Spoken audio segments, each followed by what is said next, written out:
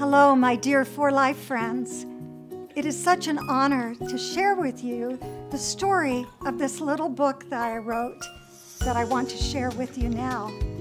When I was 15, I wrote a poem called The Sun. It was born out of a desire, like so many of you have, to make the world a brighter place.